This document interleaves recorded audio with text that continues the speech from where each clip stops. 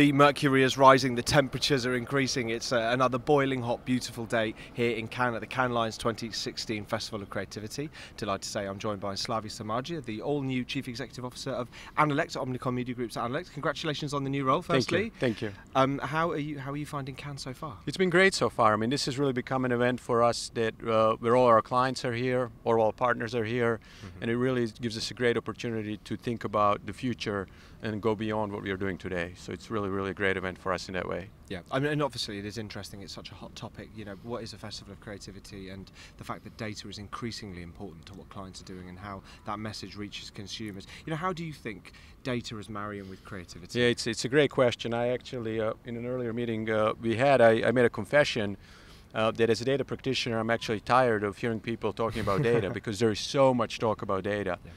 As we look at the data ecosystem and the data marketplace, what's really unique about this new type of data, it's very behavioral. It's very rich in texture and gives us a huge opportunity to actually unlock the strategic insights. We as an industry have focused on more driving tactical application of data, but I think we definitely have an opportunity. The data has the richness to be able to drive that strategic and transformational ideas for our clients. And you obviously, you know, as a group, you're committed to, you know, Omnicom Media Group's committed to data, and you know, your predecessors moved on to a new agency, that's right. and there's, you know, do you believe that data is something that can really set you apart from the competition and the way that you can really help clients go to the next level? Yeah, absolutely. And again, as we talk about that richness and that texture, things that we are doing in the space are, you know, identifying the content, identifying the video, identifying the images that are most likely to resonate with audience of interest. So we are using the behavioral data to define the audiences and drive the tactical decisions, but as we talked about just a second ago, the opportunities, that strategic opportunities. So what we're looking for is that kind of truly textured pieces of information. What videos are they watching? What images are resonating with our audiences, so that we can serve that up to our creative community to really inspire creativity. And we think that is going to be a huge differentiator for us as Annalect, as Omnicom Media Group, and certainly as an Omnicom holding. Yeah, and from the perspective of, you know, sort of the traditional creative agency or creative community, as you put it, do you think that those guys are starting to learn and understand what data can offer? You know, I think they are, but to be very honest, I think there was a disconnect between the data practitioners and the data community, and I think the disconnect was that, you know, again, all these data elements that are used for tactical application would indicate things like, oh, these people are auto enthusiasts, or they like pets, or they like cooking.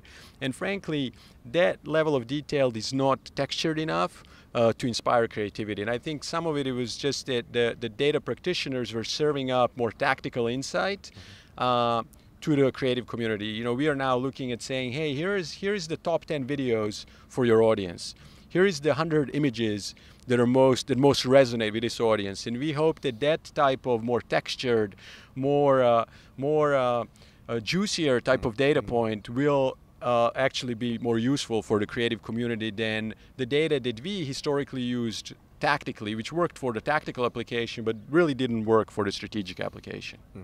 And how about brands and clients? You know, obviously it's been a huge and hugely steep learning curve for them in terms of how they integrate data into their businesses. Do you feel like the clients that you're working with are starting to get there? Yeah, I think without a doubt. I think some of that, to be honest, is driven by just the marketing cloud wave and frankly the software sales momentum.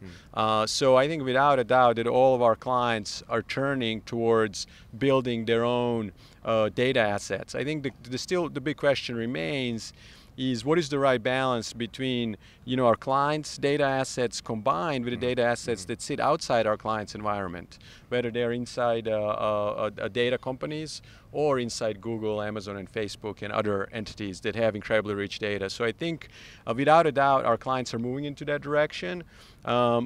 What we are not sure yet if we have collectively found the right balance between what is the right strategy that takes advantage of everything that's out there, because in reality there isn't one single entity in today's ecosystem that can achieve everything they want with their data asset only to truly deliver optimal experiences and optimal results. And but what does the rest of Cannes hold for you? Any highlights, any events you're looking forward to? You know, I'm actually winding down, so I was here early in the week. We have a set of exciting panels at OMD Oasis that I'm going to spend the rest of the day, and then I'm going to be out. But it's been great so far.